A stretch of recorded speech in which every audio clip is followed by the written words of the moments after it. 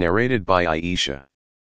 The Prophet peace be upon him and I used to take a bath from a single pot while we were junub. During the menses, he used to order me to put on an izar, dress worn below the waist, and used to fondle me.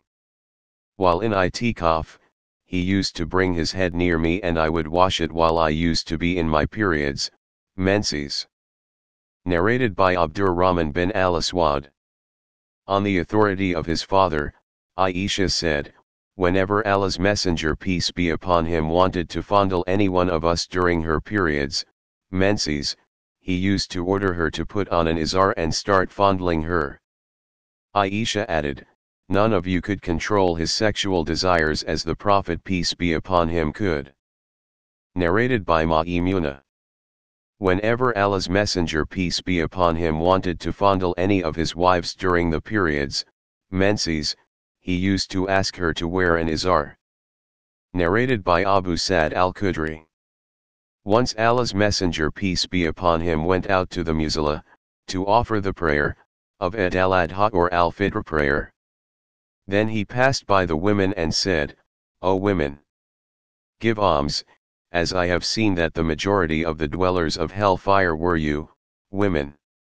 They asked, why is it so, O Allah's Messenger peace be upon him? He replied, you curse frequently and are ungrateful to your husbands. I have not seen anyone more deficient in intelligence and religion than you. A cautious sensible man could be led astray by some of you.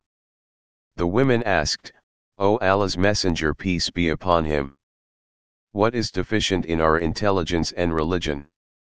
He said, is not the evidence of two women equal to the witness of one man? They replied in the affirmative. He said, this is the deficiency in her intelligence. Isn't it true that a woman can neither pray nor fast during her menses? The women replied in the affirmative. He said, this is the deficiency in her religion. Narrated by Aisha. We set out with the Prophet peace be upon him for Hajj, and when we reached Sarif I got my menses. When the Prophet peace be upon him came to me, I was weeping. He asked, why are you weeping? I said, I wish if I had not performed Hajj this year. He asked, maybe that you got your menses. I replied, yes. He then said, this is the thing which Allah has ordained for all the daughters of Adam. So do what all the pilgrims do except that you do not perform the tawaf round the Kaaba till you are clean.